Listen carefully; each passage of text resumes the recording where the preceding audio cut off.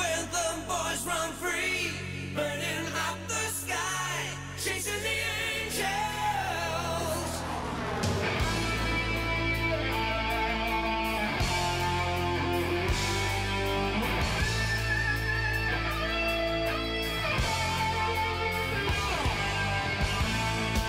Another restless night, that's when I hear those voices calling me to push the edge. I wanna feel my blood rise. I hold it in my hands. I make the ultimate escape, searching for the phantom eyes. Undercover in darkness, I'm gonna make something happen. I'm gonna take my chances and ride. Running where the boys run free, burning up the sky, chasing the angels. Welcome back to another episode of Hammy's Holding Pattern. I'm your host, the one and only Hammy. So, many people have been asking me what my next movie I'm going to review is, and the truth is, it's really hard to decide. On the one hand, I've got lots of movies that I love, and lots that I want to express to you and share with you why I enjoyed these movies. And the same is true about the movies I hate. I want to tell you why I don't like these movies or whatever. And I've got a lot of them. And it's also hard to find movies that 1,000 other people haven't already reviewed. So I've been going through this whole mess trying to decide on what it is.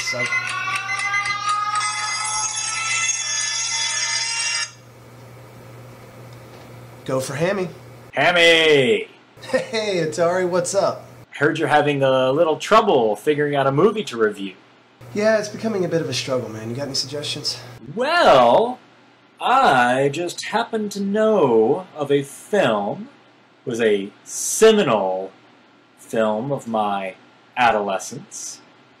Influenced me quite a bit. Made me the man I am today. Oh, no. Oh, yeah. Don't make me do this, Atari.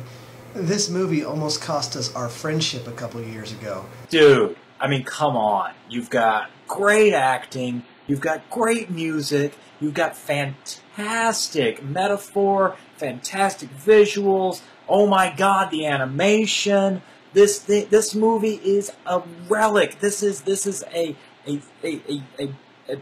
time capsule. This is the late 70s. Just completely the angst and everything that was involved in prog rock and progressivism in the 70s. This is it, all in a nutshell, all in one fantastic, fabulous soundtrack.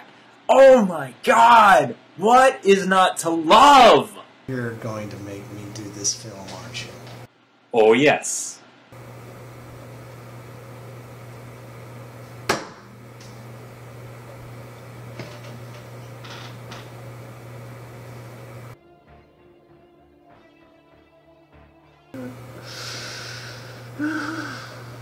Alright. It looks like we're doing The Wall.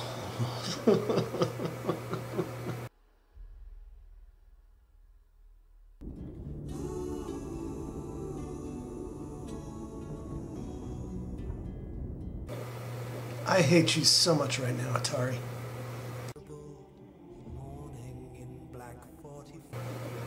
I'm about to sum this whole movie up in just a couple of seconds. Man goes to World War II, dies. Son grows up, goes crazy, shaves all the hair off his body, becomes like Adolf Hitler. There. That's the entire movie. You're going to see long stretches of nothing.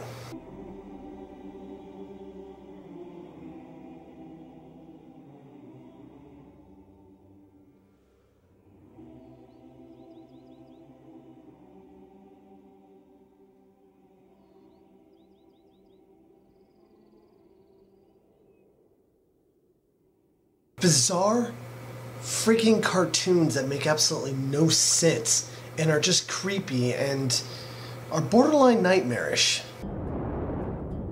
Did you see the frightened ones?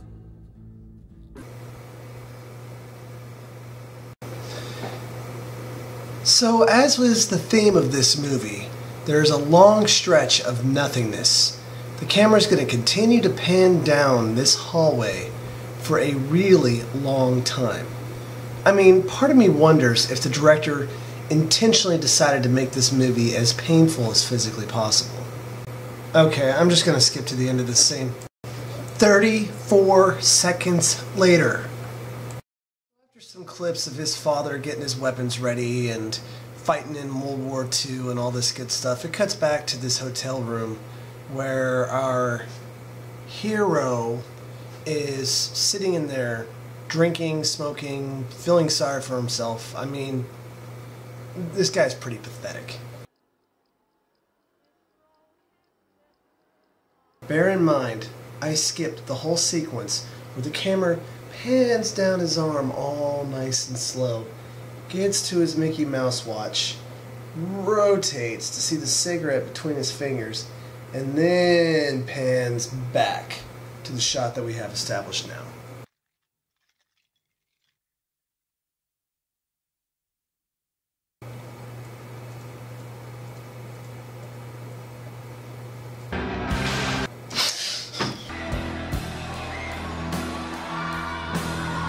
You see a lot of this, a lot of these establishing shots. There's shots of people running compared to these soldiers that are running under fire, and then there's shots of these civilians running, yelling and screaming, and then the soldiers running and yelling, and then the civilians getting arrested and soldiers getting shot, and civilians getting beaten, soldiers getting killed, civilians attacking cops, Brits attacking Germans, and somehow Pink Floyd.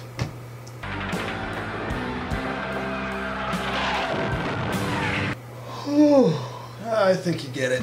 Confusion that space cadet glow.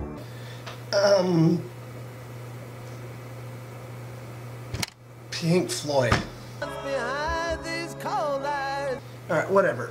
More Hitler references, more shots of World War II. Apparently this guy thought the best way to honor his fallen father is to become like the man that was responsible for his death in the first place. Pink Floyd? No. First interesting thing I've seen. A Stuka dive bomber, remote-controlled airplane.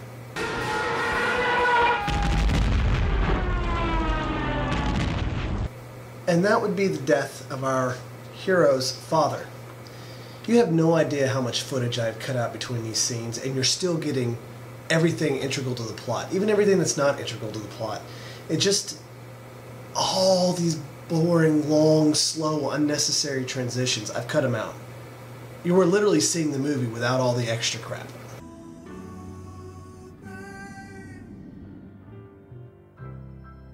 Pink Floyd, Pink Floyd, Pink Floyd, Pink Floyd, Pink Floyd.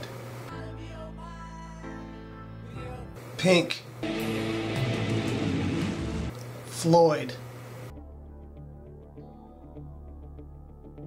Explain to me why the kid playing with a little toy C-130 in a church is more interesting than the rest of the movie.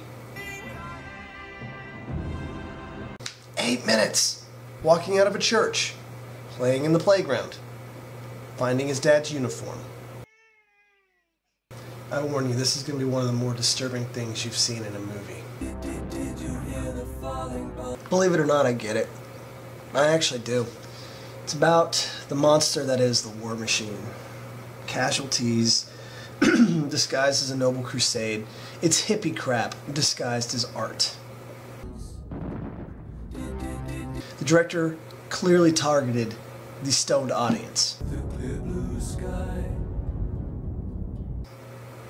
Bunch of high limeys laying around saying, "Oh God, do you get that? These people here are just wasting their lives. And look at the Union Jack getting all bloody and oh dude, this is such art." It's crap. Bleeding crosses, ghost of dead soldiers, what looks like a nuclear apocalypse. And then the bleeding cross drains into the gutter. I mean, it's Pink Floyd.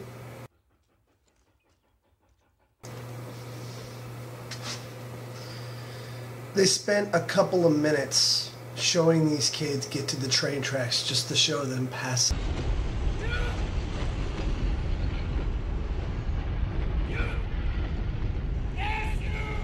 And this is a tie-in to the only Pink Floyd song that most people know. We don't need no education.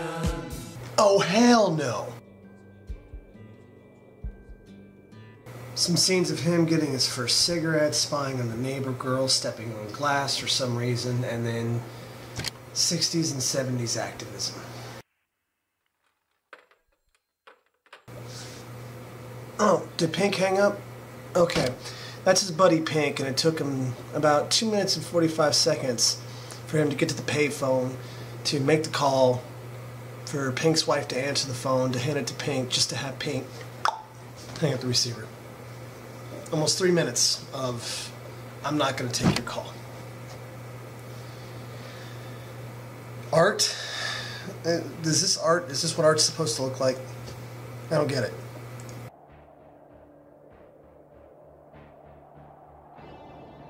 I don't even know if YouTube is going to let me play this whole thing. Basically, one flower becomes a penis, one flower becomes a vagina, and it's pretty lewd for animation's sake. And this scene is so long. I'm looking at flower porn. I hate this movie.